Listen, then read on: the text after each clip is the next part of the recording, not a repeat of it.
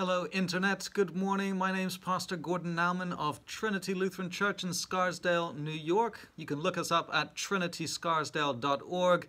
Today we're having a devotion from the Portals of Prayer. You can get that from Concordia Publishing House's website. If you want to order that online, to have that sent to you, cph.org. Come meditate with me. Hopefully today will be a little lighter. I really do want to bring God's word to you in a positive way, which will always, of course, include law and gospel, but hopefully really focus on the gospel for you to bring you the good news that despite the anxiety around us and the angst, God is with us, that we can go through anything, really, and know that God's got our back, if not in this life, in the next. And that kind of overlaps then, right? That's the point. Okay, the reading is from Romans 5. It suggests 1 to 2 here, but really it's missing the point if we don't go all the way through to verse 5. And because I really want to address something in this context where I kind of briefly touched upon it in my last video, which kind of might have felt like out of place when I said maybe God wants us to suffer. That sounds like a really weird thing to say unless you really are just surrounded by God's word and instant contexts of scripture like Romans 5 come into your mind and in your heart when you hear even words like suffering, and you'll understand exactly what I mean in a minute. Romans 5, 1 to 5. Therefore, since we have been justified by faith, we have peace with God through our Lord Jesus Christ. Through him, we have also obtained access by faith into this grace in which we now stand. And we rejoice in hope of the glory of God. Come, Lord Jesus. More than that, to continue the context, we rejoice in our sufferings, knowing that suffering produces endurance. Endurance produces character, and character hope. And hope never puts us to shame in Christ Jesus. I'm kind of summarizing there, but that's pretty much word for word. Because God's love has been poured into our hearts through the Holy Spirit who has been given to us. He's not just some random concept, right? Some power out there, or even in here. He's a person, the third person of the Trinity, who is with us, as real as the second person of the Trinity, as real as God incarnate. Now, yes, if you want to think of himself bodily as somewhat distanced from us at the right hand of the throne of God, but he really isn't that distant. He is the Word of God, right? So take Scripture as the living Word of God for you today, as Christ, as the Father's word, as, when there are many times in which the voice of the Father is heard, Jesus' baptism, on the Mount Transfiguration, other places, right, where he speaks and says, "This is my beloved Son, with whom I'm well pleased. Listen to him." Understanding just the real concept of the Father being there, being here, by virtue of his Son, who, as Jesus said, "I and the Father are one." And then, as Jesus says, "I'm in you and you are in me." And then, as the Holy Spirit, as we've heard about in our context, proceeds from the Father and the Son. God is here. He really is with us. Come meditate with me now our psalm from Tone K. From the Lutheran Service Book, which I'm sure is older than that, but that's where I'm referencing. Psalm 102, 1 to 17. Hear my prayer, O Lord. Let my cry come to you. Do not hide your face from me in the day of my distress. Incline your ear to me. Answer me speedily in the day when I call. For my days pass away like smoke, and my bones burn like a furnace. My heart is struck down like grass, and is withered. I forget to eat my bread, because of my loud groaning. My bones cling to my flesh. I am like a desert owl of the wilderness, like an owl of the waste places. I lie awake. I am likely a lonely sparrow on the housetop. I changed the tone there. All the day my enemies taunt me. Those who deride me use my name for a curse. For I eat ashes like bread, and mingle tears with my drink, because of your indignation and anger. For you have taken me up and thrown me down. My days are like an evening shadow. I wither away like grass. But you, O Lord, are enthroned forever. You are remembered throughout all generations. You will arise and have pity on Zion. It is the time to favor her. The appointed time has come. For your servants hold her stones dear, and have pity on her dust. Nations will fear the name of the Lord, and all the kings of the earth will fear your glory. For the Lord builds up Zion.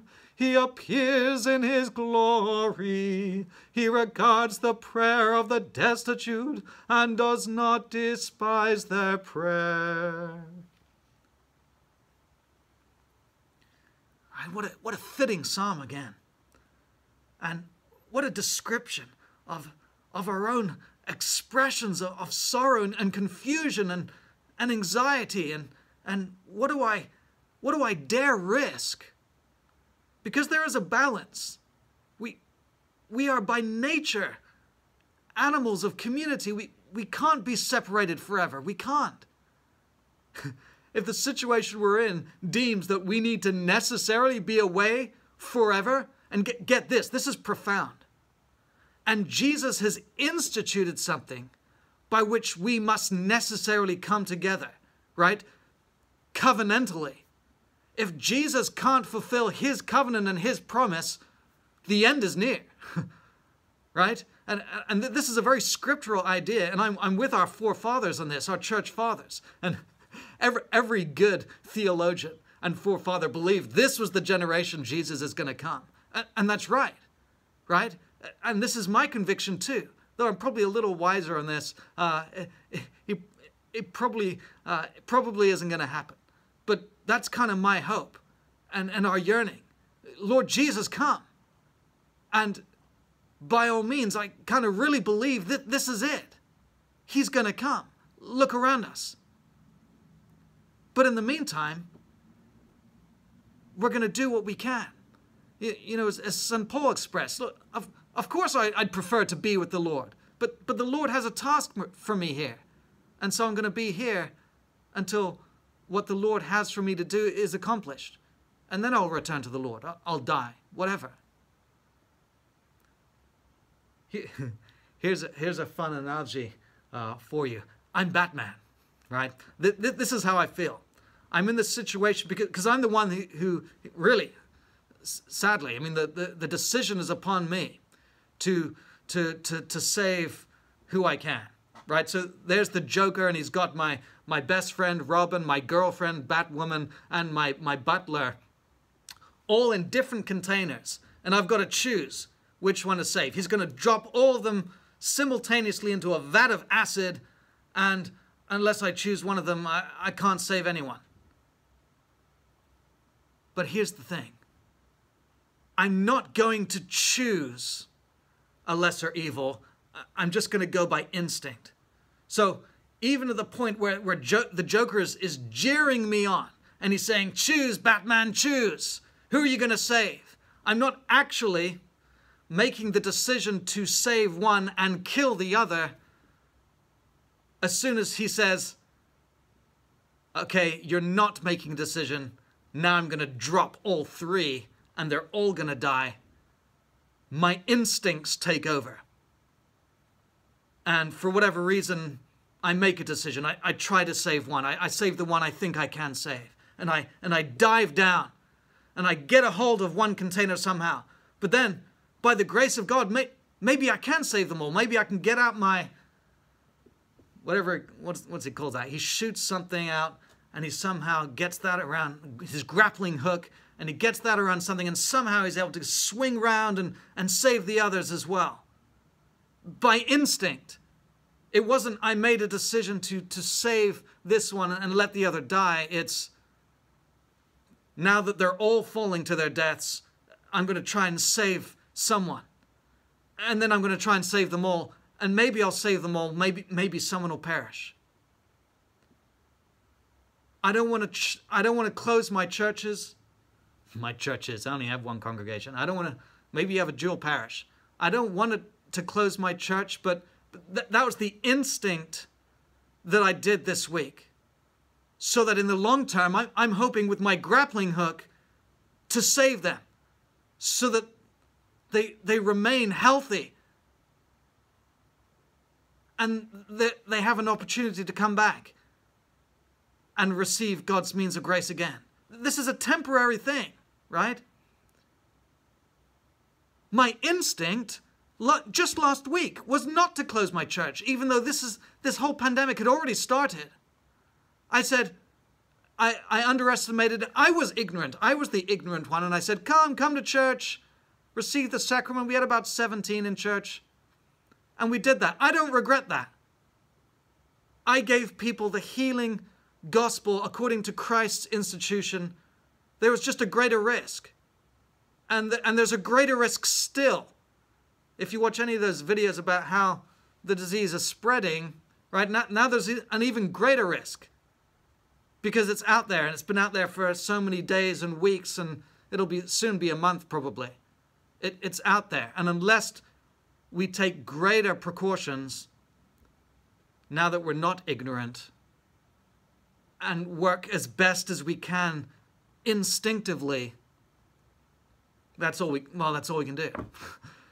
Just use your instincts, obey your conscience, do what you can, measure the risks, love God, love your neighbor, pray. We're just in a new era. We're back to old school, people. Don't drop by your neighbor's house. Pick up the phone, by all means. Pick up the phone, see how your neighbors are doing. Say, how you doing? Do you need anything? And really, this is where, and we're measuring the risks here. I'm not calling the gathering of an assembly, but as the pastor, I should be on the front lines. If you need anything, I think the risk is worth it. If you are in a desperate strait, call me. I will serve you. I will come to you. I will give you what you need. Physically, literally. I think that's worth the risk. I am healthy in myself, even though that is not, right? That is not the measurement by which we decide whether it's okay to be in interaction with people. The virus still spreads whether you're healthy or not. That's the danger of this virus. That's why it spreads so quickly already. But that is a risk I am willing to take on a one-to-one basis with people so that I can serve desperate people. I mean, for goodness sake, people, if you're privileged, which we kind of are in Westchester, New York, if you've stocked up, if you're on the internet and you can order food and it be delivered, be sensible. Okay, don't use me. Let people who are desperate, who are poor, who are in real risk of hungering and let them be the ones who utilize the people who are on the front lines, who utilize doctors and nurses, who utilize pastors. Pastors, we should be on the front lines. I am not afraid to go to people's homes. If you want a home visitation, call me up. Send me a message. GordonNauman@gmail.com. Westchester, New York. I will visit you. Be sensible about this. There is still a risk here. I could catch something from you. You could catch something from me, even though I'm perfectly healthy. I have quarantined myself. There are no public gatherings here anymore. I'm healthy. So I'm pretty sure it's okay. Even if it's not, it's worth the risk if you are desperate. Okay. I've gone on too much about that. I'm here for you. I'm here for you.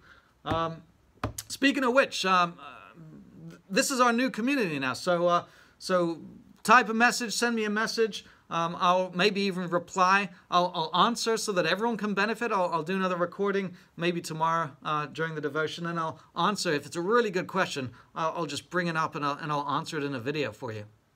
Okay? This is our community now. Even better, give me a call. Let's see, should I give you my mobile number? If you really want to get in contact with me personally, send me a message. I am on Facebook. Send me a personal message. If you really want to talk to me, hear my voice. You can hear my voice here. I'll give you my number. Okay. I've done the Batman analogy. Suffering. Suffering is important. We make way too much a deal about suffering today. Okay. Suffering is a reality. Suffering can be a good thing because it produces endurance. Endurance produces character. Those are two very different things, right? And here's a good analogy from an athletic point of view, right? If you want to be good as an athletic runner, and you increase your endurance by pushing yourself, probably on a treadmill today, right? How long can you push yourself on the treadmill? You know, you start with 10 minutes, then 20 minutes, then half an hour. Before you know it, you can run for hours at a time. And that's because there's kind of a pain threshold, right? You push through the pain. Sometimes, it depends where you are, right? Don't push through the wrong kind of pain. If there's a pain somewhere and you're like, you just agitate it even more, you create a long-term problem. Don't do that, for goodness sake. But as an athlete, you kind of train yourself to know what is just this kind of this threshold by which if you push yourself through it, you kind of get a second wind. Suffering can be a good thing. It can create endurance for you. It can increase your character. You can that means sense of humor. You can kind of laugh at things, right? Because yeah, I kind of got through that. We're through that hurdle. And then, but the wonderful thing is, St. Paul reveals this wonderful wisdom and insight, and then it keeps going. This character really expresses itself in hope as well. Hope really in who? And that talks about faith and hope in God, in the one who oversees everything. He's not unaware of our sufferings and our struggles. He's with us, and he wants to struggle with us through our sufferings. Not that our sufferings will be avoided altogether. How can they be? But he struggles through the sufferings with us. And ultimately, when we think back to the gospel, how he has suffered for us on the cross, he's already gone through the struggle with us on an even higher level. Not just understanding what we're going through. He has complete and utter compassion for us because while we were sinners, that is, all of us, all the time, because we can't help but be sinners. We can't help but be weak. We can't help but be ungodly. He died for us. And of course, he rose from the dead. He justifies that. That was the first verse of our text, Romans 5. Since we have been justified by faith, this is all old news. It's like we should be living as Christians now, like for a long time now, as mature Christians, and don't despair in suffering, but as experienced athletes, run the race, push through the pain, the good sort of pain, and accomplish something. Let's get some wise words from Portals of Prayer then. The theme is realign from Psalm 102:1. Hear my prayer, O Lord. Let my cry come to you. When famous people are vilified in the press, they often look for a way to be vindicated. Vindication would be proof that the charges are baseless, but vindication does not often fix the relationship damaged by the false accusation. The reputation that made them famous might be ruined. In this case, being justified is not enough. When we come to God in repentance, we have no hope for vindication, really, because the charges against us are true. Our relationship with God then has been ruined by our own doing. While we have no one to blame but ourselves, we do have someone who is standing up for us. Jesus steps in and earns our justification, our vindication. We're not proven right. We're not.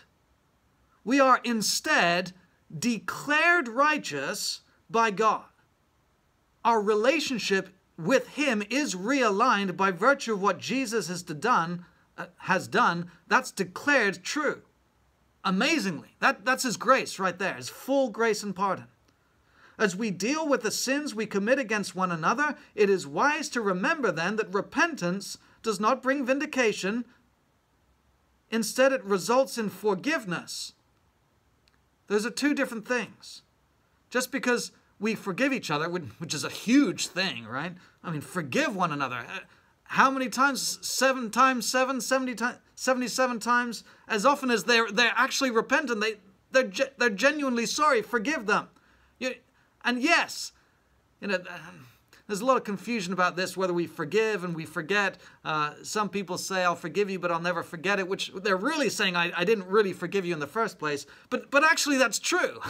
We do forgive and we don't forget because our behavior isn't vindicated by our forgiveness. It's vindicated by Christ.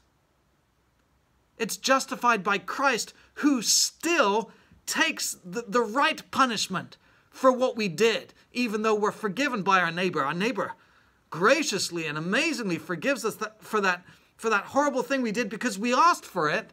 That doesn't mean it still isn't there, still doesn't hurt, isn't painful, doesn't cause us suffering. But repentance has been pleaded for. And the right thing to do is to forgive them, even though you'll never forget it. But really forgive them. But because know that Christ has taken the punishment for his sin against you and her sin against you. Christ has taken that punishment. So if they're genuinely sorry for it, forgive them. Unlike a famous person, we don't have to be concerned with our media reputation. It's more important for us to be grateful for the relationship we have with our loving God. Well, that's true. We should be as concerned with our relationship with our neighbor, but know that flows from our relationship with God. There's no reason why we can't forgive our neighbor if he's genuinely sorry. And which, I mean, you just tell by his words, right? He actually confesses his sin to you and says, I shouldn't have done that. I'm sorry I did that. Please forgive me, right? Which, by the way, and we won't have time to get in this really in depth with this today, but if someone isn't sorry, you are not conscience bound to forgive them for something that they have not repented of, especially when they are not sorry for that. Those words of forgiveness don't need to come from your mouth. The benefit of Jesus' salvation is not upon those who are not repentant for their sin. We don't believe in universal justification. People aren't saved if they reject the grace of God. Well, it shouldn't be harder for you and me then. We don't forgive our neighbor willy-nilly. We don't forgive them everything. We aren't tolerant about everything. How can we be when it's wrong, when it's evil, when they're unrepentant? God doesn't forgive the sins of unrepentant people. If your neighbor is not repentant, you are not conscience bound to forgive them. But the Christian spirit is to always be ready to forgive. You are not a Christian if someone comes up to you and has wronged you and says, I am sorry, and you don't forgive them. Maybe they murdered your sibling or a member of your family, and they are genuinely repentant. You are not a Christian if you say, well, I can't forgive you for that. We must forgive if someone is repentant. Yeah, that was important. That was important, so I said it. Okay, let's end there with prayer. I am so sorry. Forgive me that I'm being genuine now. I didn't pray in my last devotion, and that was a really important one to pray with because it was a really serious one. Please pray with me. I'm going to pray now. And thank you so much. Someone sent me this prayer, a prayer that's been it's been going around as a chain among pastors and their laymen online. So I want to share this prayer with you. Thank you so much for sharing it with me. I'm going to share it with you. Let's pray. May our Lord's peace in the midst of uncertainty continue to flow in our hearts, souls, and minds as we meditate on Scripture with an open mind and soul, as our Lord overflows his loving kindness, comfort, and strength in his only begotten Son, our Savior, on our behalf, through Jesus Christ our Lord. Amen. The Lord's peace be with you. I pray that this message really is a strengthening one for you today. Be strengthened, my brothers and sisters in Christ. I'll see you tomorrow.